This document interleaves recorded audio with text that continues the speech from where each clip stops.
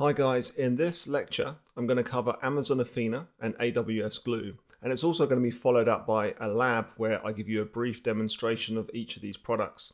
And they're together because they are closely related, which you'll see as I go through the lesson. Now these are definitely being covered on the exam in a little bit more regularity, so they're starting to be seen a bit more often now in people's exam papers, so it could win you a few points, so it's definitely worth covering. So Amazon Athena is a service which you can use to perform queries on data on S3. So this is a super simple slide here because these are the fundamental pieces of knowledge that you need to know. So we have an S3 data lake, so data sitting on S3, and then we're able to query that data using Athena. And the queries are using the structured query language, SQL. So a bit more background on Athena. It's an interactive query service that makes it easy to analyze data in S3 using standard SQL. It's serverless and you only pay for the queries that you run. It also uses a managed data catalog. So this is where AWS Glue comes in. And the data catalog stores information and schemas about the databases and tables that you create for your data that is stored on S3. It uses Presto with standard SQL support and supports a variety of data formats, including CSV, JSON, Awk, Apache Parquet, and Avro. It's also optimized for fast performance with S3.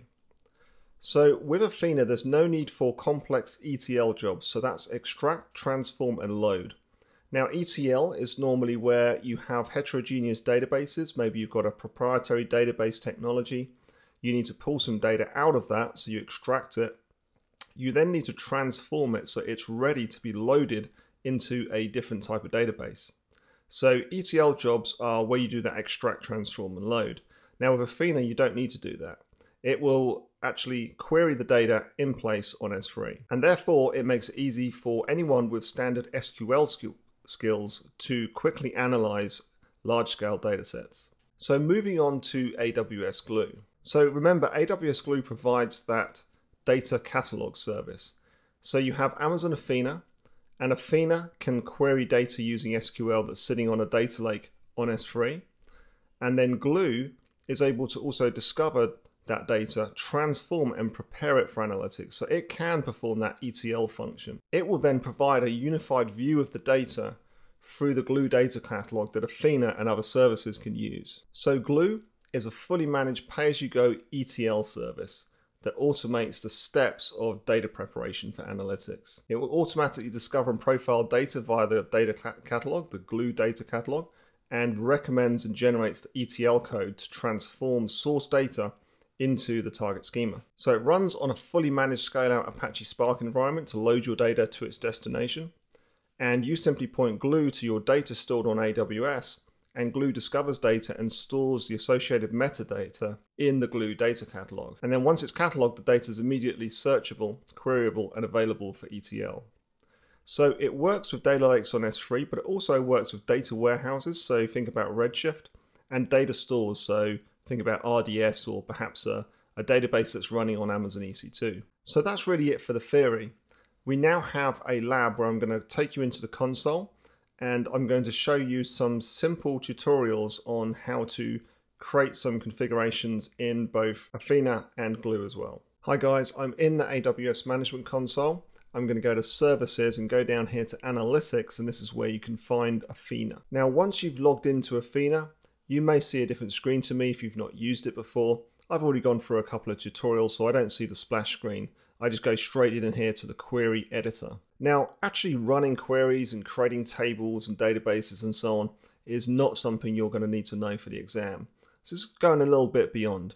And it's also something which I'm not an expert at. So to make it easy for everyone, what I just want to do is go through this tutorial here. And you'll find this, you'll just click on this tutorial, and it actually takes you through a wizard and uses a S3 URL to load some data in. So this is a good way just to have a play around and see what it is, but again, probably beyond the scope of the exam. Really for the exam, you need to understand what these services are and in what context they're used. So let's click on Next, and it says it's going to create a table and we're going to query some ELB log files. And so the first thing we need to do is define a corresponding table in Athena. So I chose next, and now it says choose create a new database. So we've got create a new database, and then type default for the database name. We then need to type ELB underscore logs for the table name. And then I'm just going to copy this S3 URL here. And this is where the data is going to be loaded from. So this is some ELB log data. And we can then choose next on either of these. We now need to choose the data format. It says to use Apache web logs. And then for the regular expressions, so this helps to sort of parse the data and understand the format that the data is in. So we can literally just copy that, paste it into here, and then click on next. Now in this case, you have to fill out the column names so it understands the data and can put the data into columns in our database.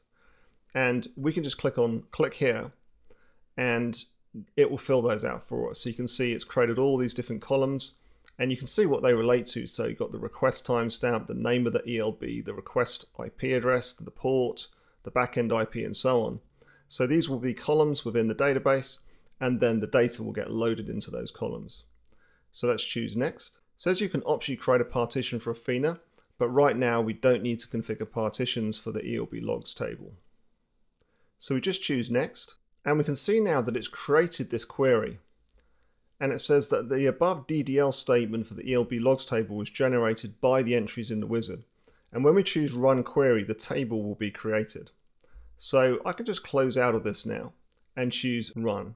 And that's successful. So we now have this table here, and we can see the headers that correspond to those columns that are going to be in the table. So what I'm going to do now is I'm just going to click here and choose preview table, and that will create another query that selects everything from default and ELB logs. So if I just choose, just close that, run query, and what we can see now, we have a results down here, and you can see that information from the Elastic Load Balancer logs.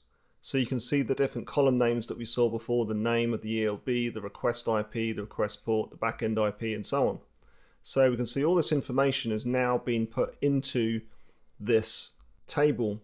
And what we could then do is run any SQL queries we want on that data. So that's Amazon Athena. Let's head over now to AWS Glue. So we can find Glue here. I'm going to open it in a new tab, and we can see that it already has the ELB logs table, which we've just created. So this is a correct timestamp. This is the one that I just created now a few minutes ago as part of this lab. And what I want to do is go down to the bottom here, and there's a tutorials, and I'm going to choose the add crawler tutorial. So this says you're asked to analyze arrival data for major air carriers to calculate the popularity of departure airports month over month. So you get flights data for the year 2016 in CSV format stored in S3. And then before you transform your data, you catalog its metadata in the Glue data catalog. So let's add the crawler, and that's going to infer metadata from the flight logs in S3 and create a table in your data catalog. So we choose next, and it wants us to call it flights data crawler. I'm just going to make life easy and copy that and make sure I get it all, and choose next. For this tutorial, select data stores as the crawler type, so that's the default. Now let's point the crawler to your data. Choose the S3 data store. So what I need to do is I need to pull out this S3 URL, make sure you don't get the full stop on the end there. And I'm going to put that into the path here. So data store is S3, specified path in my account. That should be in another account, and then choose next. And you can add another data store, but we're not going to do that. Now, in this case, for you, you might need to create this role. I've run through this tutorial before, so I already have the role. So I can actually come down and just select the role and choose next. And we can run this on demand. Now it says crawlers create tables in your data catalog. Tables are contained in a database. Let's choose or create the flights DB database.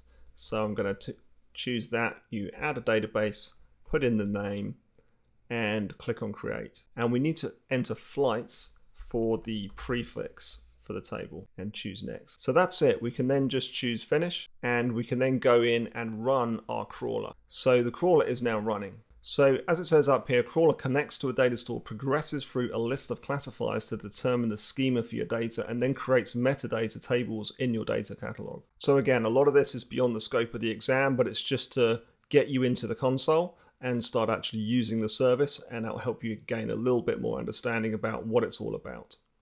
Now you can see on the left here, we are concentrating on the data catalog, but then you've got the ETL as well. So this is where you can create those extract, transform, and load jobs. So that completed, and you can have a look at the log files in CloudWatch Logs. You can also go to tables and you can see the flight CSV table.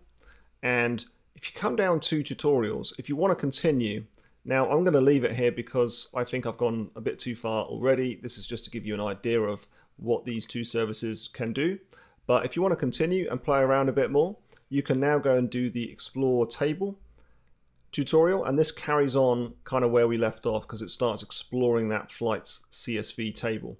So go through that step by step and you'll learn a little bit more about AWS Glue.